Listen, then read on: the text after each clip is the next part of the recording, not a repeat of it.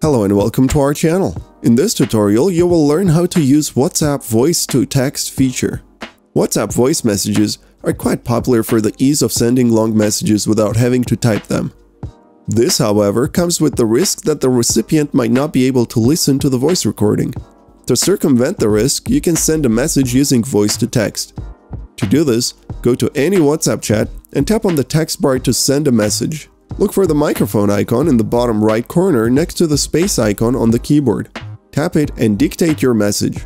You can use comma, period, exclamation, or question marks to have punctuation typed in. When done, tap the keyboard icon or tap the send button. This is a great feature that gives you the best of both worlds. You get to use your voice, the recipient gets to read the message.